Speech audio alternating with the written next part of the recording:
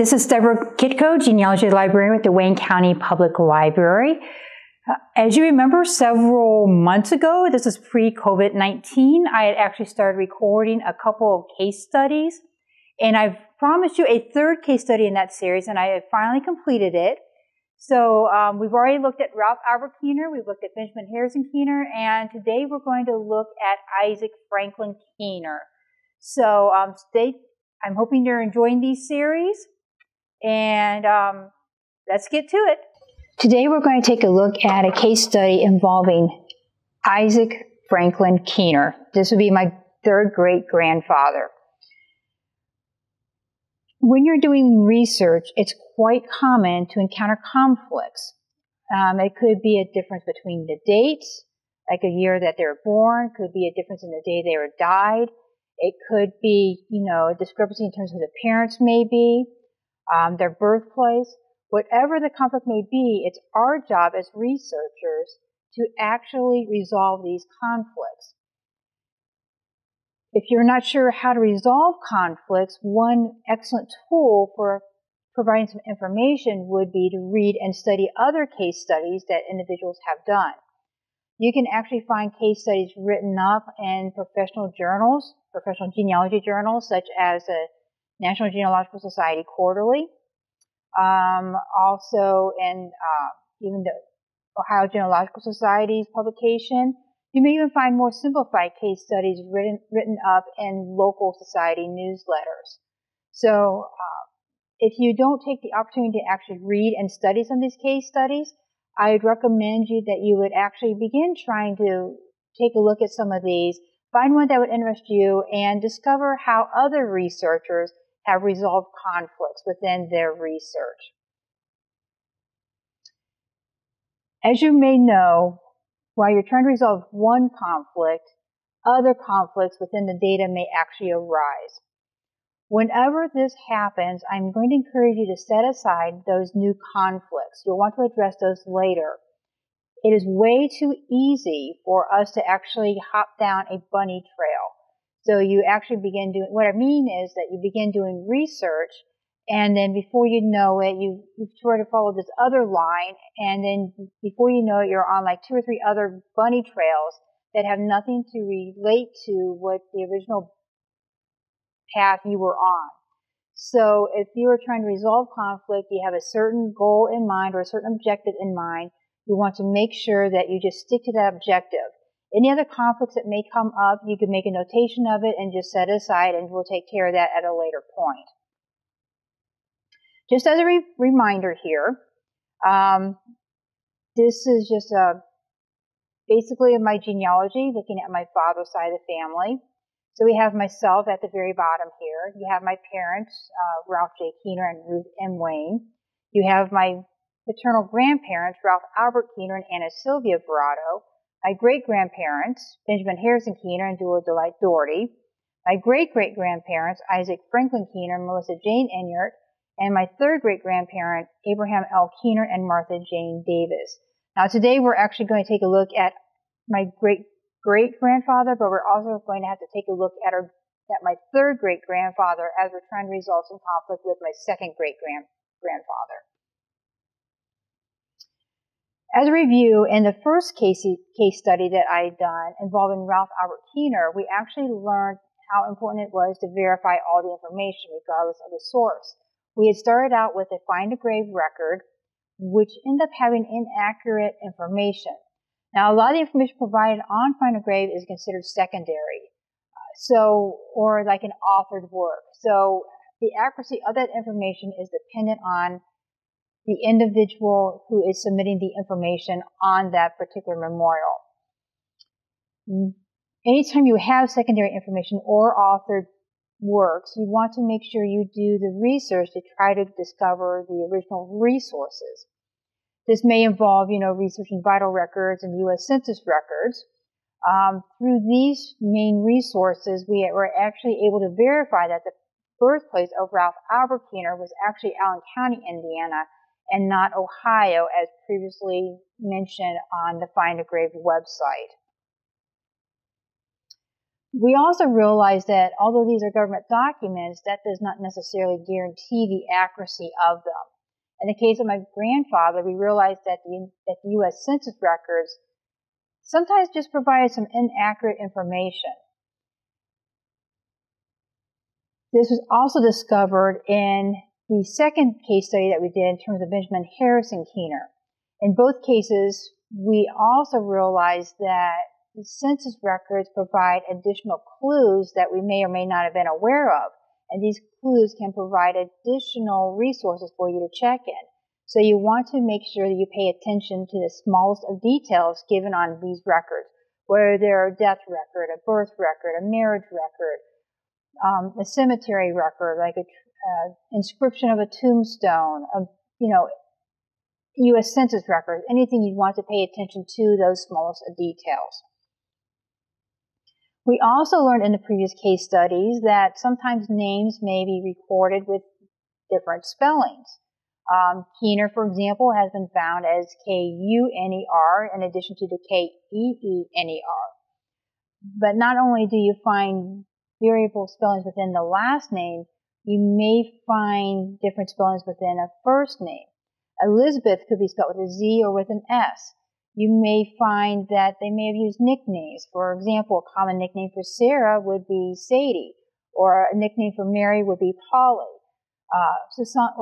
Sometimes they may even use their middle name. For example, if you have an ancestor whose name is Mary Elizabeth, she could go by Mary, she could go by Elizabeth, she could go by Eliza, she could go by Libby or Lizzie. She may even just go by the initials M.E. And going by initials sometimes presents a problem. We're going to take a look specifically at that example in today's case study. In the case of Benjamin Harrison Keener, we discovered that there was a conflict in his birth year. The records indicated that he had been born sometime between 1888 and 1890, and it was my objective to try to resolve this conflict. I wanted to figure out for sure when he was born. And of course, we also talked briefly about the destruction of the 1890 US Census. And since Benjamin was born in 1888, 1890, not having that 1890 census presents one less resource for us to use to try to verify his birth information. Through a look at the census records, we did discover that Benjamin's age was consistent with each of the U.S. Census records. According to the Index on Ancestry, it estimated that his birth year was about 1889. The only exception was the 1900 U.S. Census, so we had to kind of resolve that issue. We also keep in mind that he was actually not born until November. And the U.S. Census records are usually taken in the spring or early summer of each year. So the result would be that, his birthday would not have actually followed suit at the time that the census was taken. So knowing that information, rather than his estimated birth year being 1889, is probably 1888. We took a look at the 1900 U.S. Census, the marriage record of his second marriage, his World War II draft registration card, and his find-a-grave entry. All of those actually confirm that he was born in November of 1888. His first marriage record was the odd record out. It stated he was born in November 1890. When you're looking at these documents, you actually want to analyze them. You want to sort of think outside the box. Would there be any reason whatsoever for him to not give a truthful age on the marriage record? The answer in this particular case would be yes. His bride was about 7 years younger, so he may have wanted to appear a little bit younger on the marriage record. So instead of being, like 9 years apart, or 7 years apart, he wanted to appear that he's only like 5 years apart. So because of this reasoning, I'm just kind of like throwing out that birth date that was provided on his first marriage record, since all the others actually collaborate and confirm that he was born November 1888. Case study number 3 is going to take a look at Isaac Franklin Keener. This is my second great-grandfather. In this case, we want to try to complete a family group of Isaac Franklin Keener. What I mean by that, we want to try to figure out the names, not necessarily of Isaac Franklin Keener's family, but I want to try to create recreate the family of Isaac Finley Keener's parents and then his siblings. So, but in addition to that, we also want to verify the birth parents of Isaac Keener. So we're going to try to determine the birth parents of Isaac Keener and then try to recreate the family group that would include Isaac's parents and the siblings. An entry on Find a Grave indicates that Isaac Keener was the son of Abraham L. and Jane Davis Keener. This is from Find a Grave Memorial number 10471865. This particular entry provides the marriage date of the 29th of May, 1873 in Wabash County, Indiana. Find a Grave includes a lot of secondary information, and so although it is a great resource, you want to try to verify that information that is included on there. A lot of the information is considered like an authored work or with secondary information. Accuracy information is dependent on whoever has submitted the memorial and added the information. So in order to try to verify this marriage date, I want to try to obtain a copy of the original marriage record. In addition, on Find a Grave, there are a couple other obituaries, but these are just transcripts or excerpts of the obituary. I'm not sure if these are the full obituary or just part of the obituary. So at some point in my research, I want to try to obtain copies of the original obituary to make sure that everything was included accurately and completely. These are the two abstracts or excerpts that we find on Find a Grave. One was from the Journal-Gazette from Fort Wayne, Indiana, which is in Allen County, and this was in the newspaper on Sunday, May 7th, 1916. And this particular obituary indicates that Isaac Keener was age 68 at the time that he died. He was at the hospital, St. Joseph Hospital. And it goes on to say that he actually came from Fort Wayne from Logansport about 3 weeks ago to make his home with his son. His son being named Benjamin Keener, and it gives their address. And 8 days ago, he was taken to the hospital. The obituary further indicates that he is survived by 4 daughters, 2 sons, 1 brother, and a sister, but no names are given. From the Wabash Plain Dealer in Wabash, Indiana, dated on Thursday, May 11, 1916, on page 4, from the Lagro newspaper, it just mentioned that Isaac Keener had passed away in a sanatorium in Fort Wayne last Monday and is buried at the Oddfellow Cemetery at this place last Tuesday. He had been in failing health for some time past, and the death of his son but a few weeks since rather hastened the end, meaning that apparently another son had preceded his father in death here. He was a resident practically all of his life in this locality, referring to Wabash, Indiana, and he left a family of several members, a number of friends and relatives to mourn his departure. So once again, on this obituary, you find out where he's buried at. You don't have the name of his son. On the first obituary, you don't have the burial date, but you do have the name of the son. So this is, when you're working with obituaries, especially the earlier ones, you want to look to see if there's more than one newspaper for the county in which a resident had lived or where they may have come from in recent months.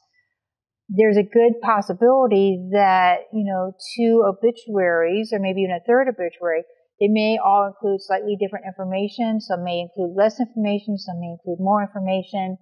So you definitely want to check all the local newspapers to see what you can find out, because you just never know what may be included in those local newspapers at the time. Something to note on Find a Grave, neither of the obituary provides a birth date. However, an approximate death date can be calculated. It gives that his age was about 68 years old, so he was born about 1848. His parents' names aren't given. It does include survivors, but once again, no names are given, except for 1 son, Benjamin Keener. And then, of course, no marriage information is included within either of those obituaries. There is no photo of the tombstone on Find a Grave. I do not know if there is a tombstone and it just wasn't uploaded, or if no marker actually exists there in the cemetery.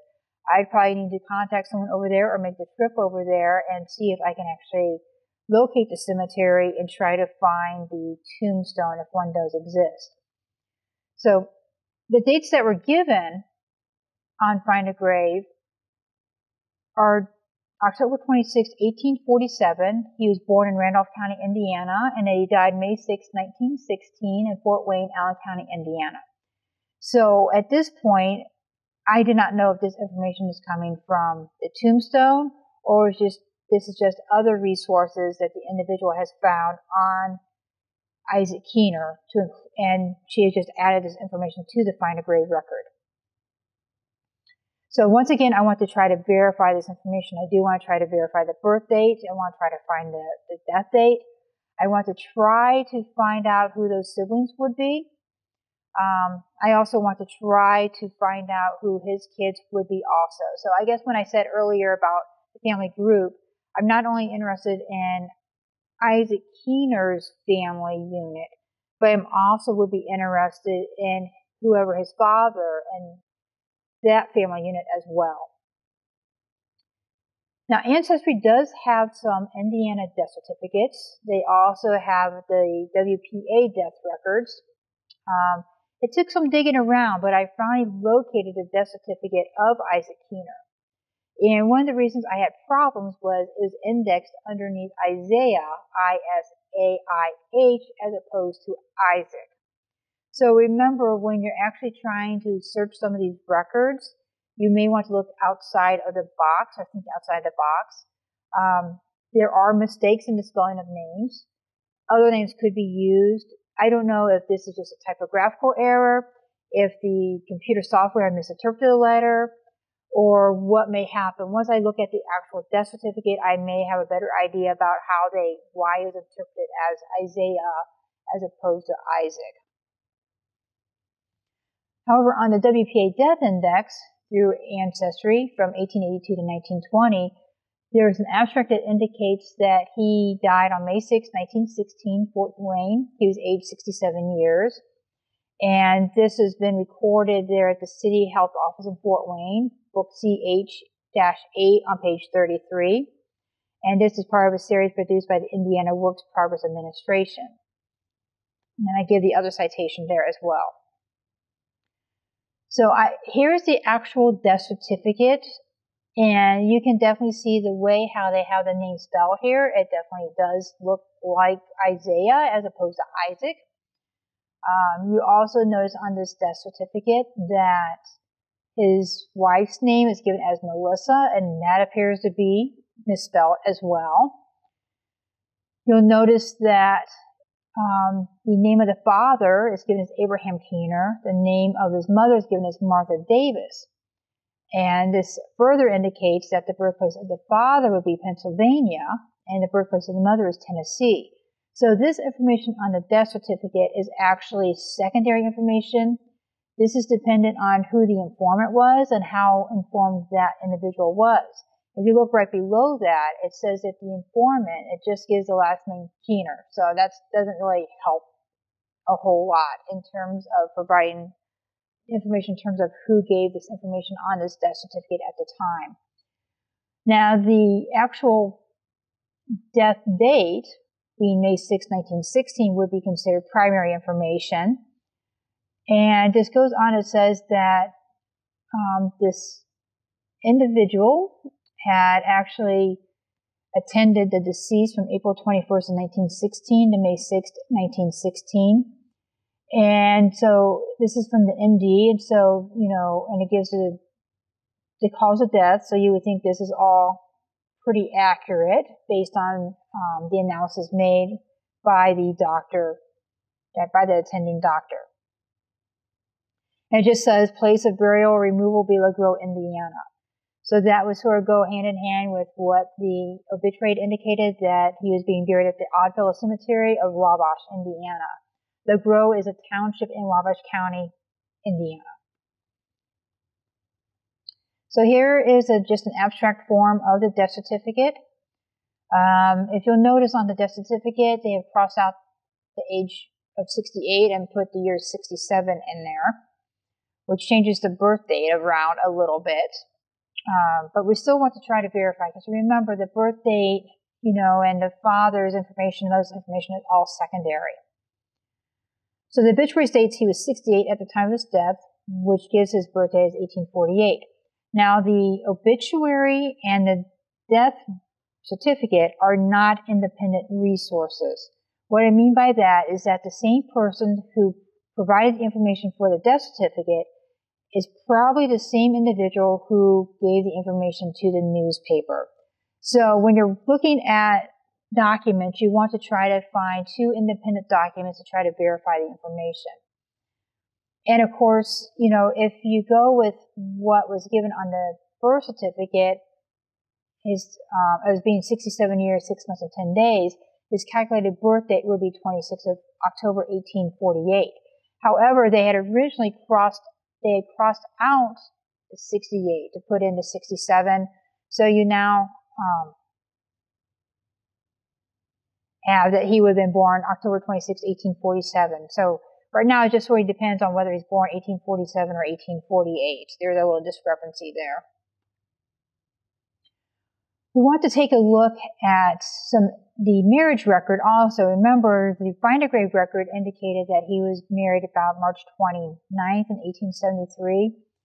Ancestry does have the Indiana Marriages Index online.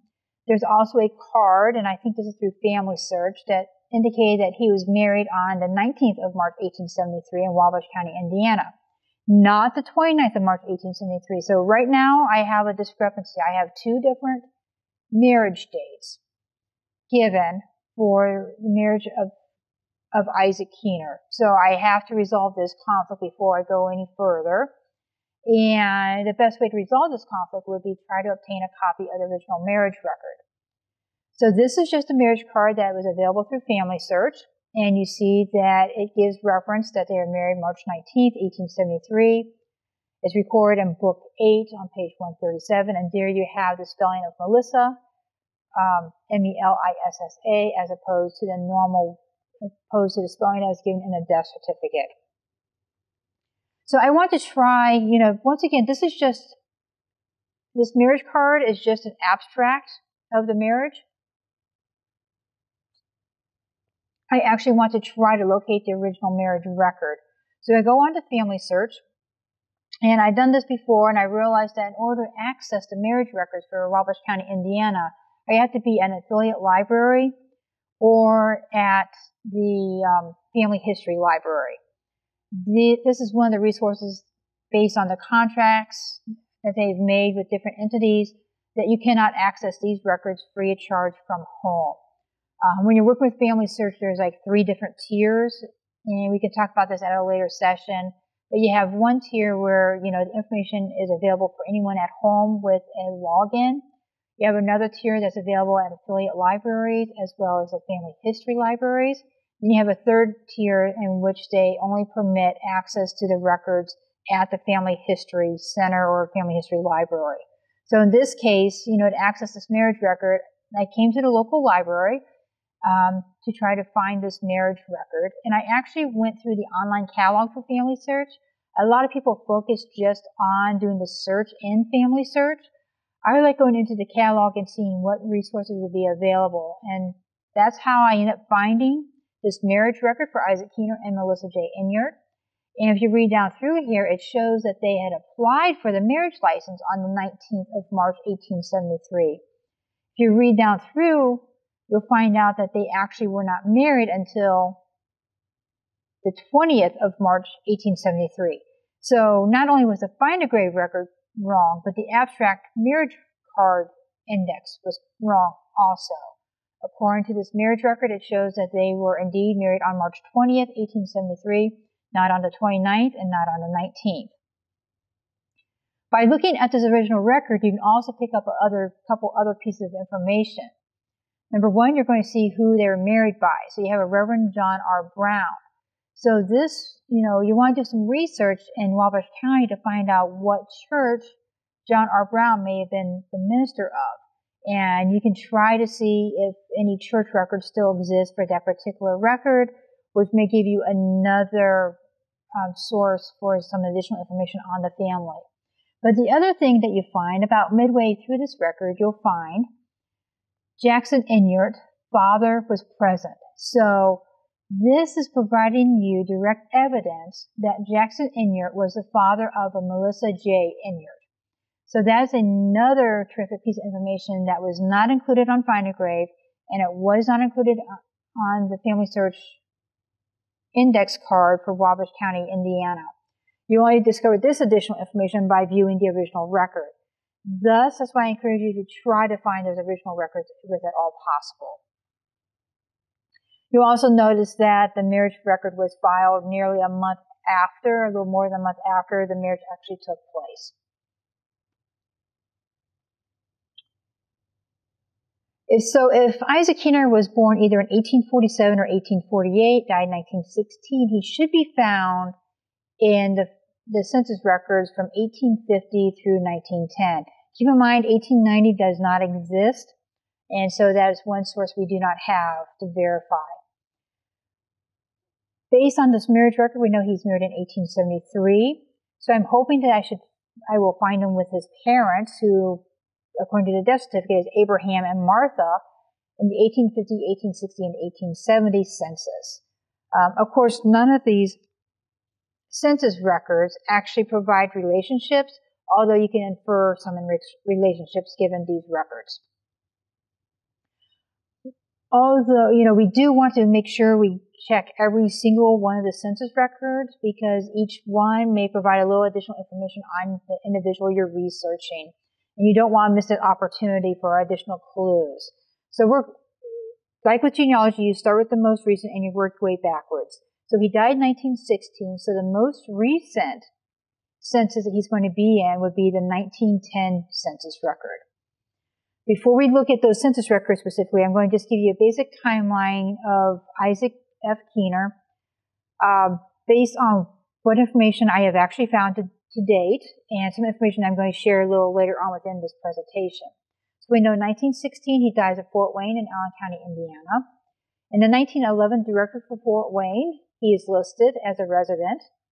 And keep in mind that the records are usually 1 year behind. So the 1911 directory would actually indicate that he was a resident of Fort Wayne in about 1910. Sure enough, the 1910 census, which is enumerated on April 19th, indicates that he is residing in Fort Wayne, Indiana. I go ahead and look in the 1910 directory for Wabash County, Indiana.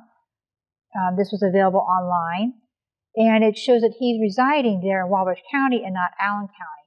And based on the idea that the directory is run about a year behind, he was in Wabash County in 1909, and then he moved to Fort Wayne, Indiana sometime between 1909 and April 19th, 1910. In the 1900 census, he is residing with his wife and kids, and they're residing in Lagro Township, Wabash County, Indiana. Likewise with 1880. In 1873, we know he marries Melissa Inyart. In 1870, I'm assuming that he is in Wabash County, Indiana with his parents and siblings. And as we go through this presentation, you'll see that this was confirmed. Likewise, in 1860, he's in Wabash County. And in 1850, I actually find him in Green Township, Randolph County, Indiana. And he was born 1847, 1848, depending on, the records that we look at. So this is just an abstract of the 1910 census, where Isaac Keener is the head of the household. He's age 63. You'll see MI. That means that this is his first marriage, and he's been married for 36 years. This particular census indicates he was born in Indiana, and both of his parents were born in Tennessee. So right now, you're now having a discrepancy between, the birthplace of Abraham Keener given as Pennsylvania on his death certificate, and in the 1910 census, which indicates that Abraham would have been born in Tennessee. Melissa, his wife, is age 54. This is her first marriage also. They've been married for 36 years. You'll see 7-7. That means that Melissa has given birth to 7 children. All 7 are still living. This census indicates that she was born in Indiana. Her father was born in Ohio, and her mom was born in Indiana. And here we have at least 3 of the kids, Benjamin H., which confirms the obituary. He's age 21. Inez, who's a daughter, age 17, and Sarah, another daughter, age 14.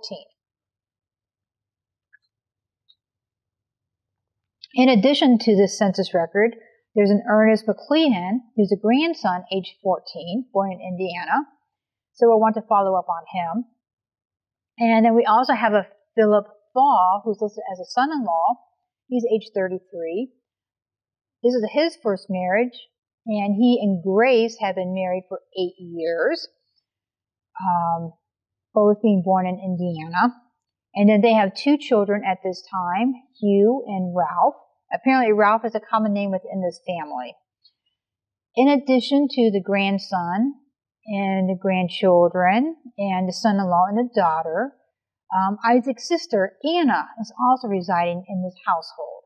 So Anna is much younger. Isaac, there's close to like 20 years difference between these 2 siblings. Going back to the 1900 US Census for Lagro Township in Wabash County, this indicates that Isaac was actually born October 1843. He's age 56. He's been married for 26 years, born in Indiana, and this particular census indicates that both parents were born in Indiana. Melissa was born April 1866, married for 26 years. Once again, 7 kids have been born, all 7 still living. She was born in Indiana, and both her parents were born in Ohio. At this point, I'm not sure who was giving the information on the 1900 census.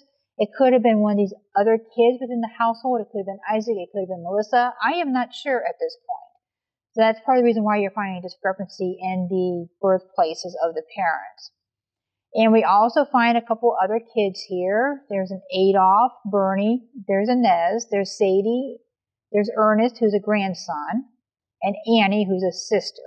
And of course, in this particular record, Ernest is listed underneath the surname of the head of the household being Keener, which we know is not the case according to the 1910 census.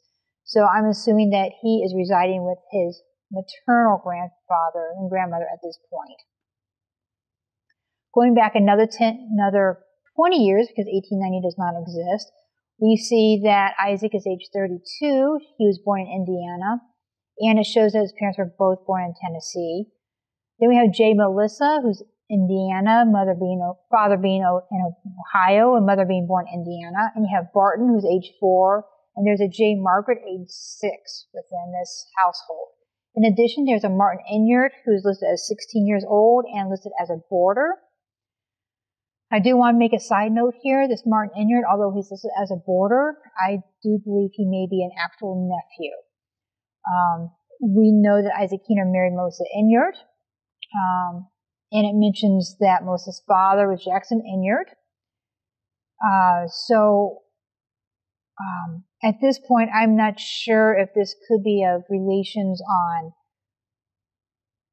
the mom's side of the family, or it could be one of Isaac's sisters who is married to an Enyart as well. So that's another thing I have to try to sort through and figure out on this record. Now, because Isaac was married in 1873, the 1880 census is the first census that he'd be listed with his own family. At this point, we're making the assumption, or that we're hoping, that he's going to be listed with his parents and siblings in the 1870 census. However, I've had a problem trying to locate him in the 1870 census. Instead of just spinning my wheels, I just set this problem aside, and I'll revisit it here at a later point. And I went ahead and I looked into 1860 and 1850 U.S. Census records. Both Ancestry and Family Search offer an every name index for these census records, which is great these days. So I went ahead and searched for Isaac Keener and those other 2 census years and see what I could find out about it. Now, keep in mind when I'm doing a search for Isaac Keener, I'm using what information I know at this point, meaning that Abraham Keener was the father who supposedly was born in Pennsylvania or Tennessee, depending on the census record. We also know that his mother's name was given as Martha Davis, and she was from Tennessee. And I also know that he apparently has at least 2 siblings. Of course, I do not know their names at this point. So before I pursue, looking in 1860 and 1850, I do have a little additional information on this family. So in the 1860 census, I'm making the assumption that they're residing in Wabash County, Indiana. And I do find one Isaac Keener, who would be about the right age, born about the right year, residing in Wabash County. And of course, the head of the household is an Abram Keener, aged about 50 in Tennessee, and Jane, aged about 40, also in Tennessee. And there we have several siblings. We have Hetty and Margaret, Sarah, Morgan, Mary, Martha, and Elsa, Mary and Martha being twins.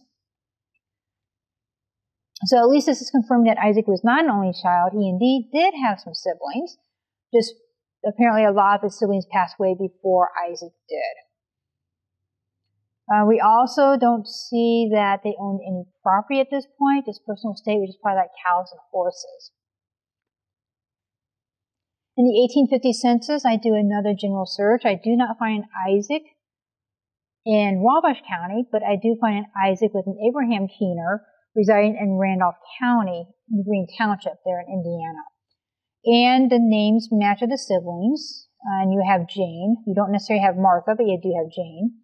You have Hetty, Margaret E., Sarah C., Rebecca. There's Isaac. There's a William Allen, aged 9 in Indiana. I'm not sure who this William Allen is. He's another mystery that I will set aside for now until I can figure him out. So I still haven't found the 1870 census. I have found that I have verified that a potential father for Isaac would be Abraham. A potential mother would be Jane. It could be Martha Jane. I do not know that for sure. So I'm going to actually go to I want to follow through on Abram or on Abraham and see if I can find him in the 1880 census to see if he is still living. And sure enough, I do a search on him in Indiana. I didn't find him in Wabash. I didn't find him in Randolph. I find him in Polk Township in Huntington County, Indiana. And I see that Abraham is age 75, born in Tennessee. He's a widower. And Rhoda, age 21, who's a daughter. Martha, who's a daughter. And Albert W., at 17, who is a son. And here we have Martin Inyart, who's age 16, who's listed as a grandson. So here are 3 new names that's come across my plate. Now, I have seen Martin Inyart before, residing with Isaac in a later census. I believe also in the 1880 census. We have Rhoda. We have Albert W. Keener. And then, of course, we want to try to figure out who this Martin Inyart may be. We also want to know when did Abraham or Abram Keener move from Wabash County to Huntington County. And I want to verify if this is the same one. I do have Abram. I do have Martha. The other 2 kids I'm not so sure about because those are new names. Martin Inyart, I found him with Isaac, so I'm not sure how he ties in either. So I have to try to continue doing research to figure out this information. So let's go ahead and return back to our search in 1870. We now have a little bit more information to work with. We have some possible siblings. We have, some approximate birth years for the parents. Searching in 1870, it took me quite a while, but I finally found the family. One of the problems I encountered was that it is not indexed underneath the name Keener, it is indexed underneath the name Kuner. Now, there's a good possibility, if you take a look at this, a double E, if they're kind of like written sloppy, in a sloppy format, could actually represent a U.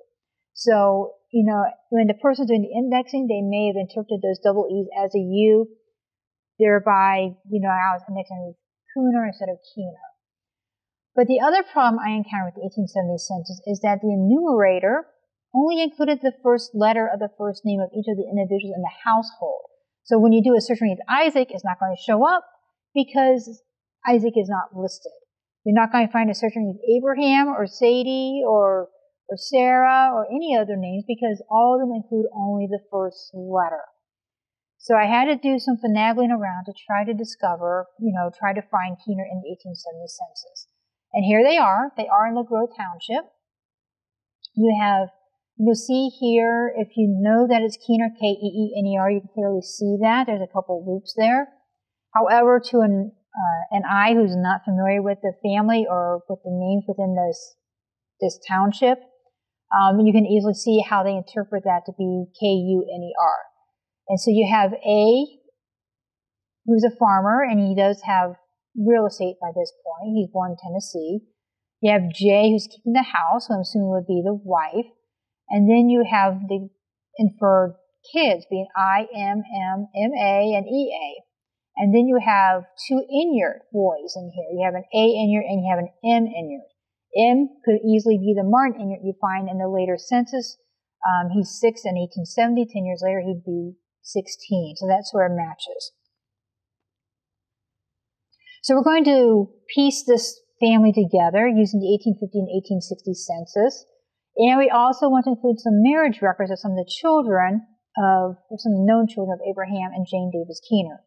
So we're going to try to recreate this 1870 household of A and J Keener.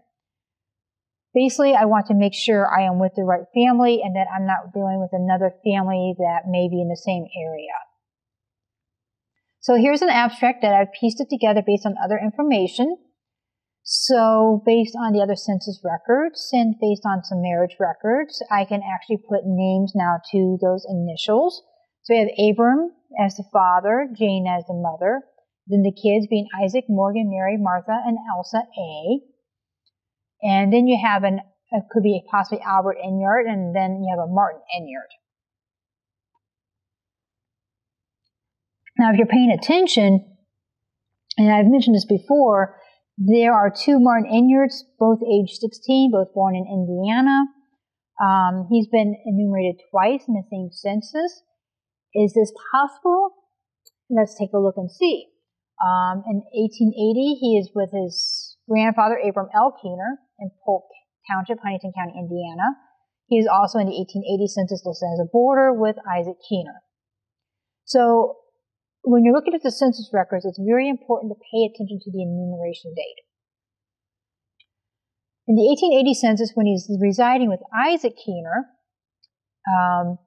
that census taker recorded a date as the 1st of June, 1880. 18 days later, this Martin Enyart is located in Huntington County in Indiana, living with his maternal grandfather. And I've shown a map here of Indiana, and you can see that Wabash and Huntington County are right next to each other. So it is very easy, given that there's 18 days in between, that Martin may have been helping out with Isaac on the farm, and then later was moved in with his grandfather to help out there with the farming. Looking at some of the marriages between 1860 and 1870, and you can find these through Ancestry or Family Search. Hetty A. Keener married to Thomas Miles on April 8, 1860. So she's not going to be listed in the 1870 census. She's going to probably be with her own family. Margaret Ellen Keener married to James Baker. Once again, she's not going to be within the 1870 census. We had Sarah C. Keener, who married Joshua Enyart on January 31st, 1863. Take note there are two Enyart boys, once again residing with Abraham Keener in the 1870 census. There is an A and there is an M. They were 7 and 6. So they very well could be the children of this Sarah and this Joshua Enyart. We know that Morgan marries Clarissa, July 8, 1874. Not sure about Mary Keener. I haven't found where she died or, if she married. Martha, the twin, is still single in the 1880 census. I followed up on her, and she died in 1910. She was never married. There is an Elsa who never married. In her death certificate, she is listed as Anna Eliza. So I think Elsa and Rhoda and Anna Eliza are all the same person, but I'm going to set that problem aside for another day. I need to verify that information. Elsa A. Keener, she appears at least with 2 other names, Rhoda and Anna. So that's why I don't want to focus on that at this point. The other conflict I need to try to resolve would be this A. Enyart. Is this the 7-year-old boy listed in 1870 census? Is he the son or the actual grandson of Abram or Abraham and Jane Keener? In 1870, he is listed as an A. Enyart. 1880, he is listed underneath Albert W. Keener. He is the oldest of the 2 boys. On his marriage record to Clara Richardson, in 1886, he gives his parents as Abraham and Jane Davis Keener. Albert dies in 1887, so leaving no issue. So I have really no other paper trail to try to figure him out. Also keep in mind that Sarah C. Keener married Joshua Enyart. Albert was born sometime in 1863. They get married in 1863. Albert, dies in August of 1887. I'd have to follow through and see if Albert was indeed an Enyart or if he was adopted out or just assumed the name of his grandparents since grandparents may have raised him since he was an infant. So that's another thing I'd have to try to figure out. We also take a look to see if it would be possible for Jane, the mother of Isaac, to actually have a child, namely Albert, in 1863. Jane would have been about 44 if she gave birth in 1863. It is biologically possible for an individual, 44-year-old woman, to give birth. However, if you look at the age gap of 5 years between Elsa and Albert, I'm going to guess that Albert is more likely a grandson as opposed to a son. And I'm thinking that Sarah died before 1864, probably shortly after Martin Enyart was born. The father probably did not want the responsibility or was not comfortable with raising two young boys. So it's not unusual for the father, who's a young widow, to allow other relatives to actually raise those two kids. But once again, this is a mystery for another time. So in summary, we know that the death certificate of Isaac Keener gave the parents' names as Abraham Keener and Martha Davis. Now the census records only indicate that it's a Jane Davis, or a Jane, not a Martha. We want to make sure we look at the original records. The marriage record of Isaac did not necessarily provide additional clues on Isaac, but it did provide clues on his wife. By looking at the original marriage record, we were able to disprove the marriage date that was given on the two sources, namely the Find a Grave and then the marriage card. And then, like I said, we found the additional information that was not included in either of those places. We do want to look in all the US Census records because you are going to find clues to other family members. Remember to take a look at the enumeration date.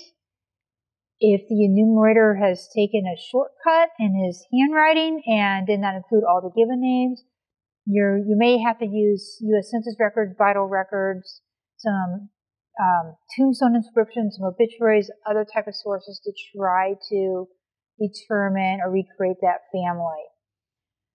And of course, you need to recreate that family to make sure that you're tracing the right one. In the U.S. Census records, we do find Isaac Keener residing with Abram Keener, and Jane Keener. Now, there is a good possibility that the mother is a Martha Jane. She may have went by Jane since Abram and Jane had a daughter named Martha. Now, following up on Martha, I find that she passed away, and she was using the name Martha Jane Keener. So it could be one of those cases that they named this daughter after the mother. Of course, I want to do additional research to determine, what other records would verify if it is Martha Davis or Jane Davis, or if it is Martha Jane Davis. I hope this case study was helpful. If you have any questions or comments, feel free to contact me. My email is given here on the screen, dkitco@wcpl.info. You may also contact our department by phone, 330-262-0916. So I do encourage you, if you have any questions about this, have any comments, if you have any ideas that you'd like for me to present in a YouTube program, please let me know. And like I said, usually the best way to contact me is through email, and I can get back to you at my earliest convenience. So for now, go ahead and continue your research. Take some of the information I provided in this case study. You may want to look up some other periodicals and maybe read through some other case studies that may relate more to your family or to the geographic area your family could be in.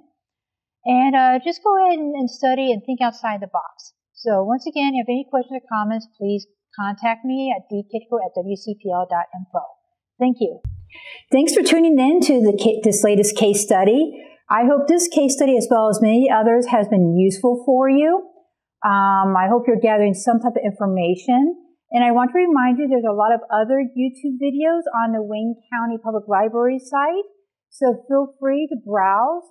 There's several about crafting and eating healthy and do-it-yourself projects, as well as several other YouTube videos on how to do genealogy and some local history stuff as well. So if you have not subscribed yet, I would encourage you to subscribe to the Wayne County Public Library's YouTube page. Thank you for tuning in. I'll catch you next time. Thanks. Bye.